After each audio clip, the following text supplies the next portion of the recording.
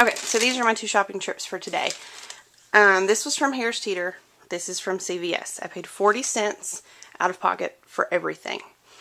This is on sale, 2 for $4. I actually had a coupon for a free pack that printed out as Catalina the other day when I bought some other yogurt.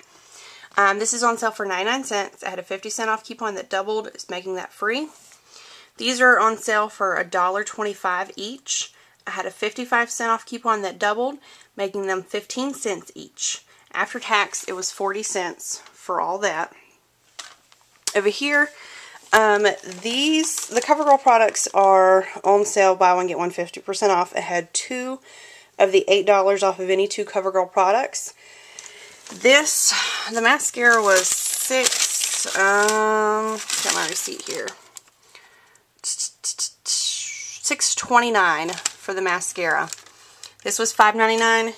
These are $3.99 each, but these ended up being the 50% off. So I got these for $2 each pretty much. And then I had the $8 off coupon, so didn't pay much for those. And then this is on sale for $8.99. You get a $4 register reward back, but there's a $2 off coupon, making it you would pay $2.99 for this. These are on sale for 45 cents each. And then these were free. I had a coupon that had printed out of the machine, and then I had my dad's keychain thing just so I could get a free coffee, and so I got that for free. The way I got all this stuff right here for free is because I had the $8 coupon, the $2 coupon, the free coupons. Then I had a $10 gift card. It would have been $4 and some change for all this. Oh, also, I had $4 off of any $20 purchase or more that I had loaded to my keychain card. So that also took $4 off of this total.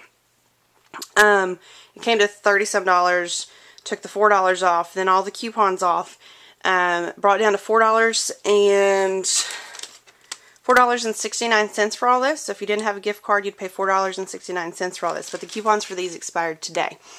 But I had a gift card that I had got on a transaction that I did yesterday that I didn't make a video for because it was just too confusing to me.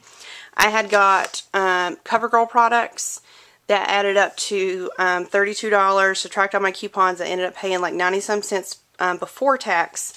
After tax, it was like $2 and something, but then I also got the Aveeno travel size. Anyway, I paid almost, it was a little over $3 on tax for everything, but I got a $7 register rewards. I'm rambling now.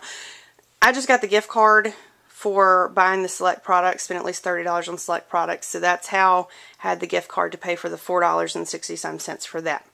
So after everything, 40 cents for all that, because the gift card was free.